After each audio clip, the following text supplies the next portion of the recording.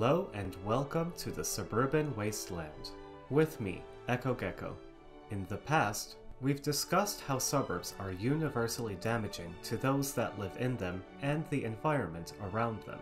In this episode, however, we're going to focus in on how suburbs are especially harmful to one specific but very important group: children and adolescents.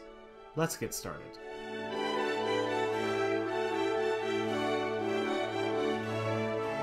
Before we dive in though, we have to establish a basic fact. Since the 1970s, researchers all over the developed world have observed a collapse in what is termed child-independent mobility, or the ability of children to go to school, park, or a friend's house, and so on their own. According to a 2008 study, only about a third of American children ever walked or biked to school in the 2000s. A 40% drop since 1977. By 2009, this had declined to only 13%, according to the National Center for Safe Routes to School. This isn't unique to the United States.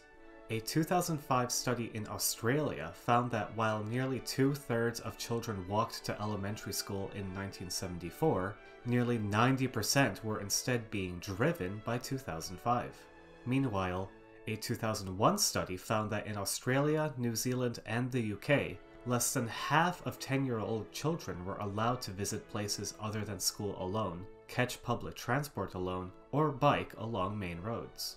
Finally, a 2014 study in Great Britain finds that, quote, 80% of 7 to 8-year-old children in the UK were permitted to travel home from school on their own in 1971, compared with just 9% in 1990 and 6% in 2010, unquote. More recent evidence from a 2018 paper finds that just between 1990 and 2010, the proportion of kids allowed to come home from school alone dropped by 30% in England and over 50% in Australia. The authors of that 2014 study conclude that, quote, many children in developed countries now primarily experience their neighborhood through a car window, as parents habitually chauffeur them to and from school and other destinations, unquote. Before we get into the consequences of this, and there are many very negative consequences, it's important to establish that suburbanization is the cause of this decline. As we've discussed in previous videos in this series, suburbs, and especially contemporary American suburbs, have certain characteristics: very low density, looping cul-de-sac street layouts, few trees and sidewalks, and large single-use tracts. All of these features facilitate an autocentric lifestyle at the expense of walking, biking, and other modes of transit. That is to say, all the modes children can use independently. Plenty of research confirms this as the cause in the decline of child-independent mobility. For example, a 2002 study of households with children by the Center for Disease Control found that, quote, long distances and dangerous motor vehicle travel were the most commonly reported barriers to active travel, unquote. A 2008 study, which conducted focus groups with parents and children in suburban North Carolina, found that, quote, lack of sidewalks or discontinuous sidewalks were seen as a barrier because they made walking to school more dangerous, unquote. A common feature of many modern developments that forces residents to walk and bike on the road itself. Curiously, the researchers found that, quote, distance was reported as a problem for several participants, despite the fact that they all lived within 1.5 miles from school, unquote. Even if you live nearby to where you need to go, the built environment is so hostile that parents considered it unacceptable for children to walk. Furthermore, a 2019 Canadian paper finds that, quote, suburban environments were negatively associated with boys' independent mobility, while walkability was positively associated with girls' independent mobility, unquote. A 2007 study summarizes the outstanding evidence. Quote, a large and sprawling urban context, more intense traffic, few play areas near home, and parental anxiety over traffic and social dangers have a negative effect on children's autonomous mobility, unquote. Parental anxieties about child safety in the suburbs are, to a degree, justified. While that North Carolina study did find that stranger danger was a prominent fear among parents, child being stalked by a predator. She tried to take 2 young children at Hartsfield-Jackson International Airport. It's every parent's nightmare, caught on video. It happened so fast. You can see the man grab 7-year-old Brittany Baxter. The authors note that, quote, the actual risks of abduction overall are substantially lower than risks of injury from automobile accidents, drowning, burns, pedestrian injuries, and bicycle injuries, unquote. In contrast, the risk of child death by car is very real. According to the CDC, about 600 kids under the age of 13 were killed in car crashes in 2018, and nearly 100,000 were injured. The number of deaths rises to 4,000 if teenagers are included, or about 20% of all deaths in that age bracket. In both cases, car collisions were the #1 cause of death for children and teenagers. A 2017 Canadian study found that, quote, road traffic injuries are the leading cause of preventable child death in Canada, and are the leading cause of unintentional injury death in those ages 0 to 24, unquote. Importantly, this study also found that, quote, higher residential land use density had a protective effect, unquote, against car collisions with child pedestrians, with a nearly 50% decline in collision risk for children in high-density areas. In response to this danger, parents have begun to universally ferry their children in cars, and as a result, the rate of child pedestrian death has plummeted. But this has come with other costs. First of all, plummeting child-independent mobility likely contributed to skyrocketing child overweight and obesity over the same period. We discussed this in much more detail in a previous video, and so I won't get too into it here, though I will point out a 2003 study in the Philippines which found that simply walking to or from school burned between 6,000 and 8,000 calories a year, quote, thereby avoiding a weight gain of 2 to 3 pounds per year, unquote. An important finding at a time when American childhood obesity continues to skyrocket. The suburban threat to child welfare stretches far beyond physical health, however. A 2013 study by a group of Italian researchers found that among children, quote, lower independent mobility predicted greater feelings of loneliness through the mediation of a weaker sense of community, a lower sense of safety, and less frequent social activities with friends, unquote. A 2007 study had similar findings, concluding that, quote, higher autonomous mobility and higher use of public spaces for play in childhood predicted less intense fear of crime and a stronger sense of community in adolescence, unquote, even when controlling for local crime levels, and, quote, a better relationship with community predicted less pervasive feelings of loneliness, unquote. Suburban life, it turns out, makes children quite lonely. A 1995 study which over the course of 5 years interviewed focus groups of parents and children in A families, in walkable urban settings, and B families, in car-oriented suburban ones, suggests why this might be. It finds that suburban children, quote, do not have even half as many playmates in the immediate neighborhood as children from A families, unquote. The study also found that suburban life places special strain on the parents of children as well. Not only did A family parents know more people in the neighborhood than B parents, 81 average acquaintances versus 37, but they could more easily use those relationships to secure childcare when needed. Quote, 95% of all A parents have neighbors who take care of their child, whereas in the case of B parents, only 60% do, unquote. Unlike the children in A families, children in B families could not typically go out to play on their own. As a result, quote, Altogether, over 80% of the B parents find it necessary to organize opportunities for their child to play with other children. In comparison, only 40% of the A parents consider this a necessity, unquote. Importantly, the researchers found that A children, which could go out with friends unsupervised and indicated here by the black bars, engage in more creative and social play, such as drawing with chalk, playing team and self-invented games, and sharing toys. This contrasted with B family children, whose play was typically confined to playgrounds and supervised by adults. The authors therefore suggest that a suburban upbringing may literally impair a child's cognitive development, even when controlling for income and other factors. Of course, this study assumes that suburban children even have playgrounds, which is increasingly not the case. The play structures I've been featuring in the background aren't stock photos from the internet, but part of a series I captured in a Midwest suburb several years ago. Even though I took all of these on a sunny day in the middle of summer vacation, every single one is deserted. It turns out that these private substitutes for public play are not especially appealing.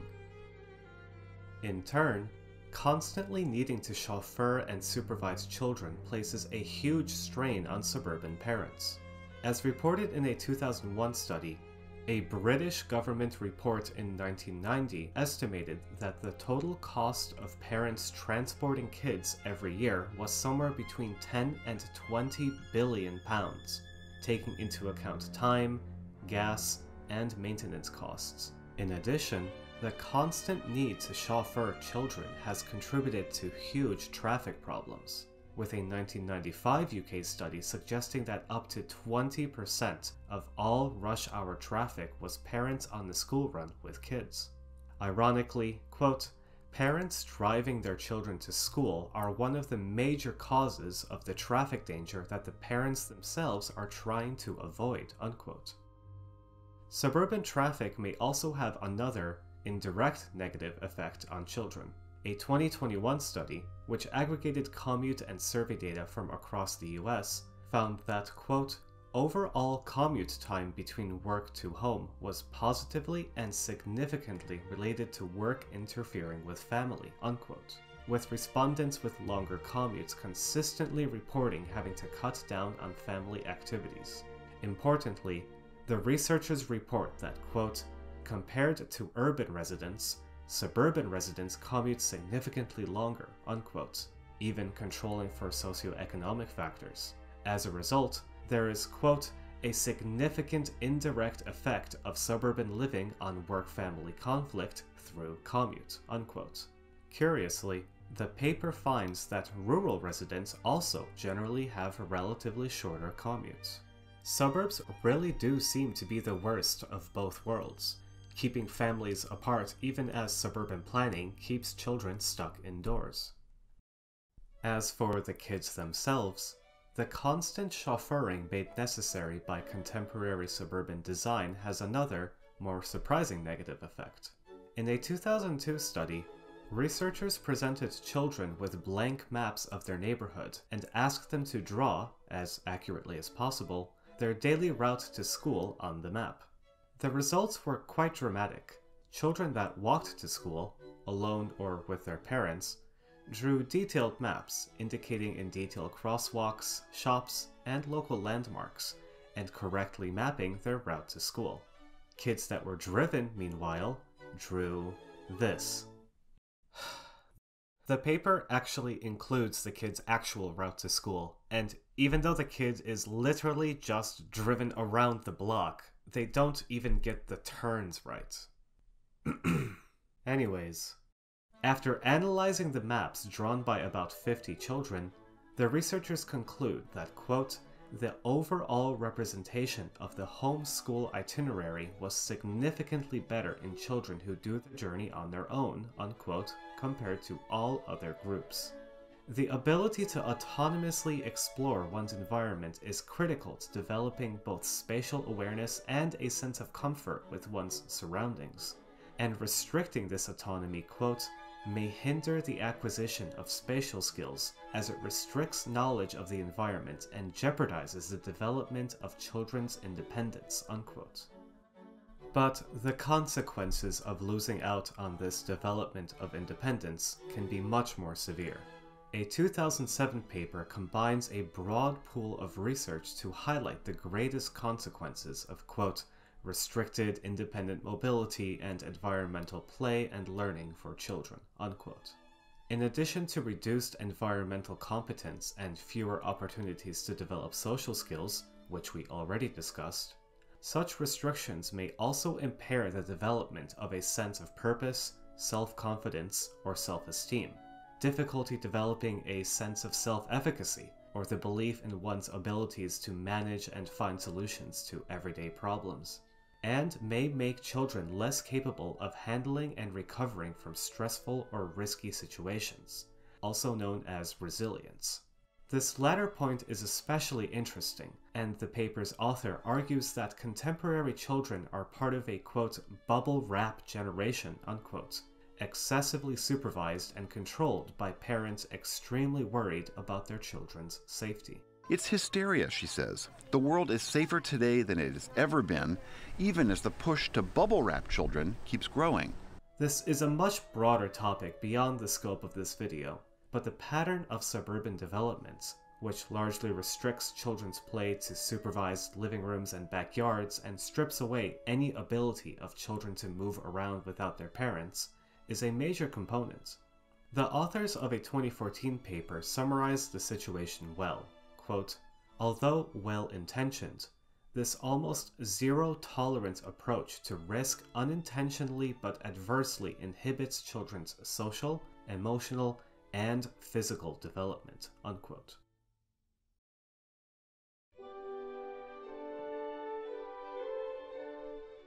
Near the start of this video, I cited this table from a 2001 paper to demonstrate how little autonomy children in suburbanized countries have.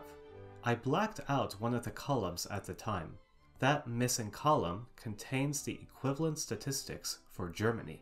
Unlike Australia, New Zealand, and the UK, never mind the much worse situation in the US, a majority of German 10-year-olds were permitted to take public transit on their own, 4 in 5 are allowed to visit places other than school on their own, and a whopping 96% are trusted to get themselves home from school. The blacked out row from the 2018 study contained more updated numbers, which indicated that even in 2010, the vast majority of German children could still come home on their own. If we want to address the problems we've discussed today, a good place to start would be to study what Germany, and countries like it, are doing right. The authors of this paper do exactly this, in fact. While, quote, there is no single explanation for the much higher levels of children's freedom in the German cities, unquote, the authors suggest a few possibilities. For one, German cities, suburbs, and villages are generally built quite densely, and so more destinations, like schools and friends' houses, are within easy walking distances for children. This was supplemented by high-quality transit systems, whose high frequency made it more convenient for children to use, while the resulting high passenger counts made them safer spaces for children. Similarly, more walkable spaces reassured parents that their kids would be safe from both physical and social dangers. Quote, more children, and people generally, were out on the streets in German cities, and this in itself gave children and parents more confidence in allowing children more freedom, as there was a greater number of people about who knew each other's children and could look out for them, unquote. This last point is especially important, because according to a 2013 study we cited earlier, even in car-oriented areas, quote, parents are often aware that greater outdoor autonomy would help their children grow and become responsible, unquote. Parents know that independence is important, but are constrained by fear of harm to their children, especially disproportionate and irrational fear of abduction. Hence, the North Carolina study we cited early in this video concludes that, quote, a supportive physical environment is a necessary but insufficient condition to encourage active travel, unquote, and that parental attitudes need to be changed as well. But these attitudes are in turn a product of the suburban environment. As we mentioned earlier, there is empirical evidence that childhood autonomy predicts fear of crime later in life, even controlling for actual crime level, while a 2015 study found that, quote, parents who had relatively risk-free lives focused more on protecting children from harm and preventing them from making mistakes, unquote, while parents that themselves had experienced risk in their lives, quote, were better able to balance safety and adventure and offer their children opportunities to manage everyday risk and uncertainty, unquote. Unfortunately, the suburban attitude seems to reproduce itself in every next generation, as excessively sheltered parents produce excessively sheltered children.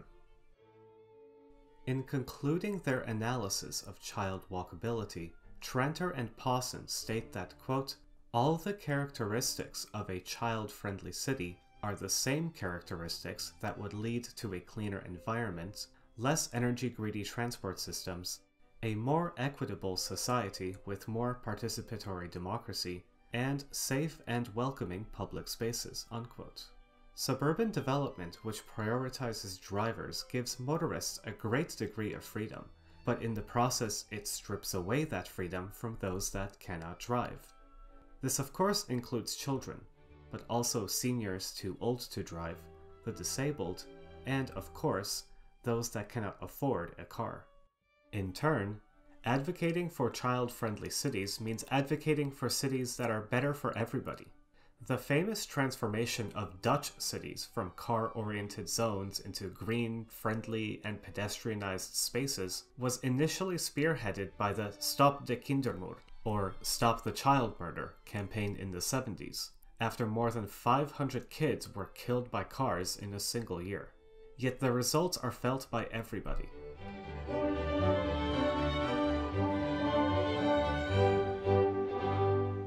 A world where children are confined to their own backyards and driven everywhere by parents is a worse world for almost all of us. Building child-friendly cities, in contrast, benefits not only children, but everybody else living in them. Thanks for watching.